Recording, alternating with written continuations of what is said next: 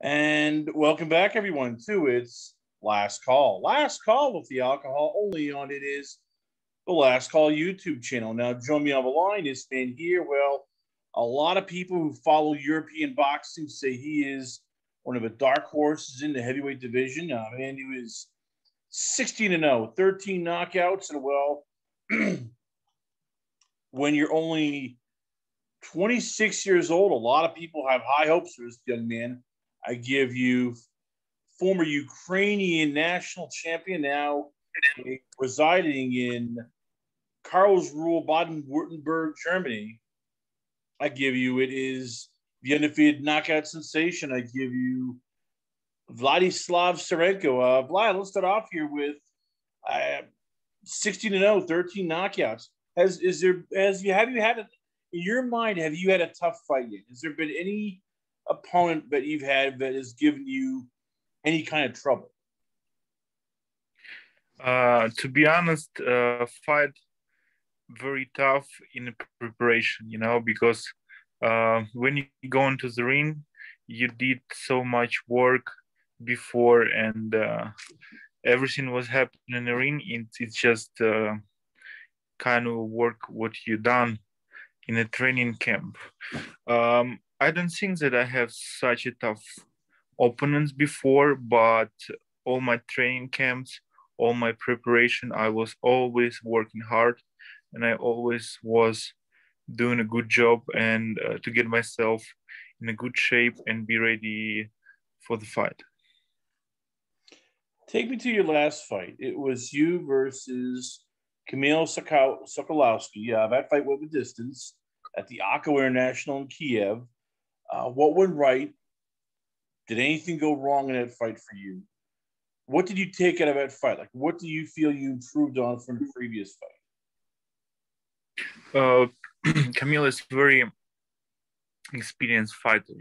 He was fighting the big names. Yes, he was losing. He didn't have a perfect record. He was losing a lot of fights, but still, he's very experienced guy. He's very tough guy, and for me, it was fight to get experience, to get rounds in my back, Oh, sorry. To get rounds in my back, and it will help me in the future, I'm sure. All of that experience, what I'm getting from this kind of guys. Now, we got to point out that you have a new your trainer is James Ali Bashir, and he's worked with guys like Alexander Usyk, Eddie Chambers, Monty Barrett. Is he happy right now with your last performances? I mean, when you and him sit down and you go over the tape, is he happy with the way you've been improving from fight to fight? Every fight, me, my coach, all of the team, we're not always happy. We're not always success. We're always looking for kind of opportunity to get better. I really don't know what kind of fight I must do to make everyone happy. We're always looking for some mistakes, for some problems. Of course, every performance is very different, One can go very good, one can go a bit more not good. I don't know, but we get the rounds, we get a win. Bashir was pushing me to get the stoppage, but I cannot get a stoppage. Maybe he was not very happy about it, but we get the rounds, we get experience, How much do you have to sometimes take a step back? Because I'm looking at where you are in the world. You're 26 years old still. I mean, there's most fighters in the heavyweight ranks are in their 30s. Some of them are in their, close to nearly 40. How much for you is this about just growing, becoming more comfortable at the pro ranks, becoming more comfortable, fighting guys who are more veterans, who know how to make fights look ugly?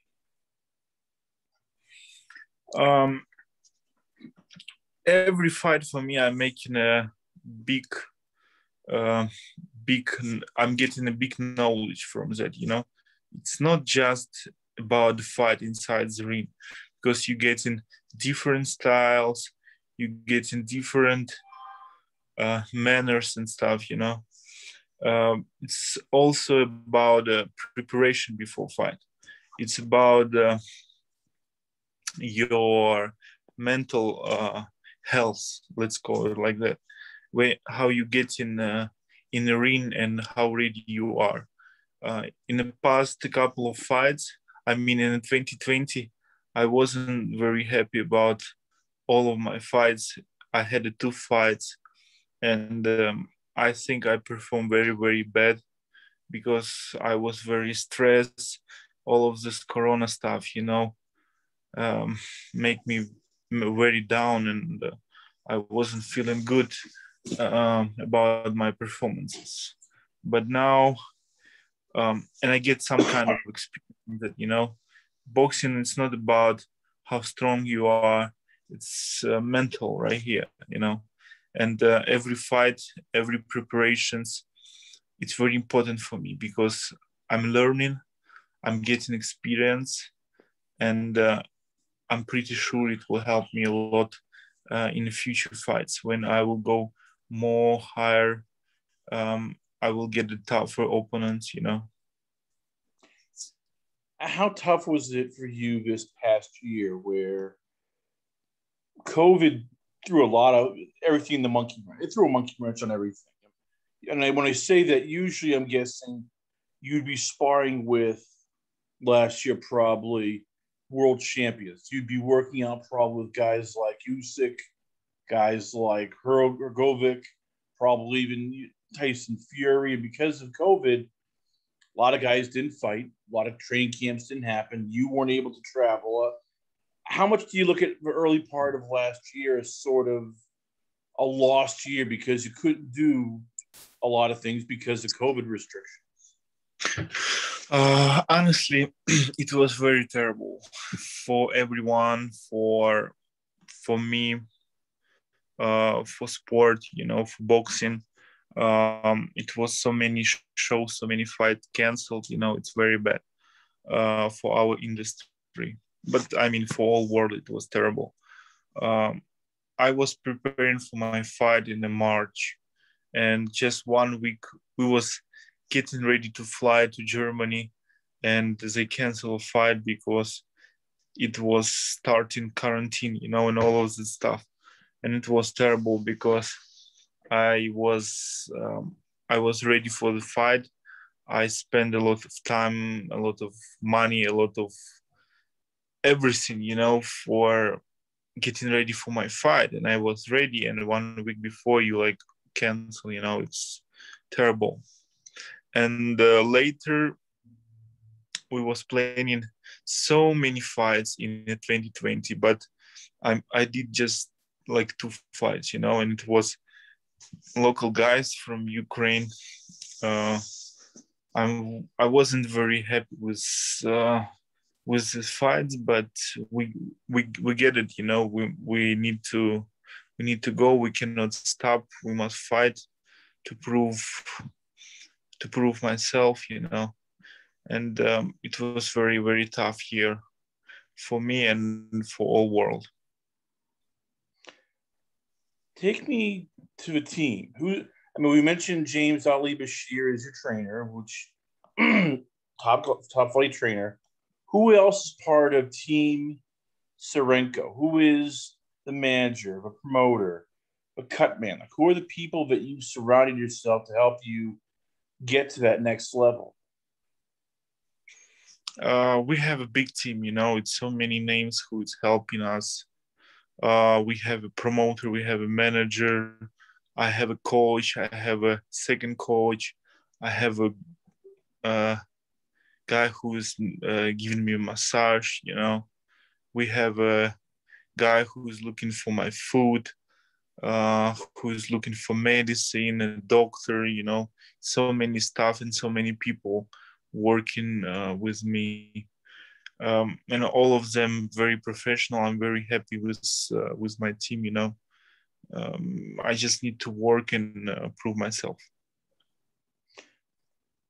Do you ever get, I don't want to say jealous, but envious of other fighters in your division who, because of, luck, they have just maybe a bigger push because they were in the right Olympics. They were in the right place. Guys like Filip Hrgovic, guys like Tony Yoka, guys even like uh, Daniel Dubois. Either they had that sexy, sort of following behind them. They had that push. You're a guy that sort of is still flying under the radar. Do you ever get frustrated that these guys have something that you would love, but you just don't have yet, which is that popularity?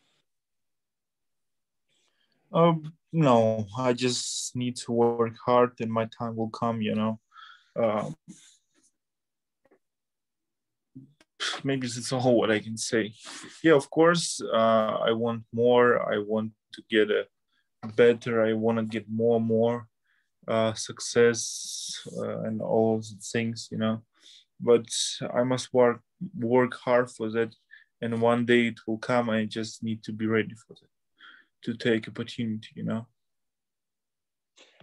If you're just tuning in, people, once again, it's rising heavyweight contender Vlad Sirenko on the show. We're talking all things, of course, his team, his last couple of fights. We're talking a lot of big things here for this young man.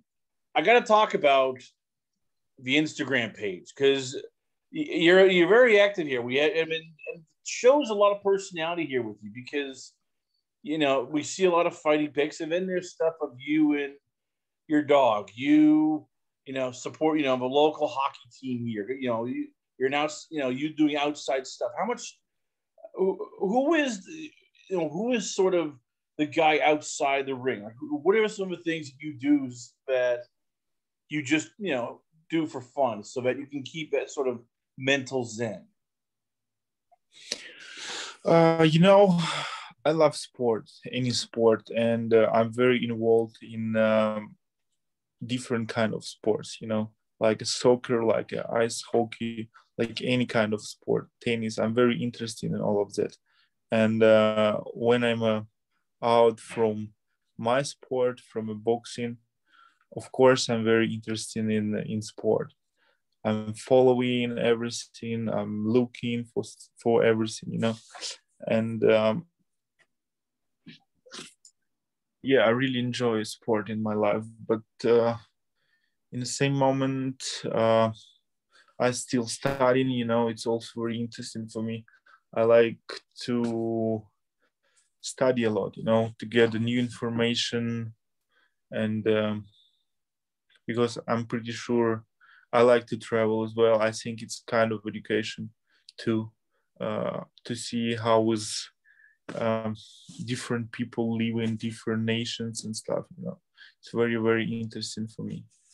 I my Instagram page, I'm posting a lot of things there because I think my people who supported me will enjoy watching my daily routines, what I'm doing out from a training, and I have people who is helping me to manage a page, I'm not doing all of that stuff myself. Now, before we let you go, we got to talk about the dog. There's a picture of you, a Jim, and a dog named Floyd. Why Floyd? I mean, I've heard of Rex, Spot, Butch. Never heard of a dog named Floyd. So how did this all come about? And what's the story between you and this very, very content but huge pit bull? Floyd, it's not my personal dog. It's a dog of my good friend, and he's very, very nice dog. I really enjoy every time when I see him. I really enjoying him. Why his name is Floyd, I really, really don't know. Maybe honestly, I don't know. Maybe it's something around boxing because this friend of mine, he's also involved in boxing. But I have no idea why is Floyd. His name is Floyd. I really don't know. I have another dog, but he's living in Africa. His name is Fritz. It's my dog. I was buying him and I was growing him, and I sent him to Africa because I was staying in Africa before, but all 2020 I wasn't travel because Corona, and I didn't saw my dog also for 1 year. It's very sad for me. Hopefully, you and Fritz will be reunited. It all comes down, as you said, to this year, and I'm guessing you and your team are. You're looking around. You want a big fight. There's a lot of guys. I'm guessing you look at whether it's Christian Hammer, whether it's uh, Marius Wach, even a guy, probably, I'm guessing you've had your eye on for quite some time, Sergey Kuzman. When do you expect to get that next fight? That fight where you might get tested, where you might actually have to fight somebody who they believe they can beat you. They believe that, they're better than you, and you might have to, have that sort of fight where you find out, how much what you're made of. When do you hope to get that big fight? I hope it will happen in years future. Maybe this year, not maybe. I hope so. We will have guys with good names in the boxing. That I can prove myself and I can show everything what I can, because then better your opponent, then better I can show myself all my skills and everything what I have. And I'm also looking forward to fight with good guys who can give me a good fight, and we can make a good show for people, for fans. I really hope it will happen in years future. Well, there you have it, ladies and gentlemen. Once again, we are proud to have on the show. Give you one of the rising young heavyweight prospects in this sport. I give you it's Vlad Sirenko. Vlad, before I let you go, where can the fans check you out? I mean, where is the Instagram, the Twitter, the website? Where can fans contact you at? You can follow me in my Instagram. I think I'm more active there. And also I'm very active in Facebook. It's 2 pages where you can get all information about me and you can follow me there. Vlad Sirenko, ladies and gentlemen, once again, we are proud to have him on the show.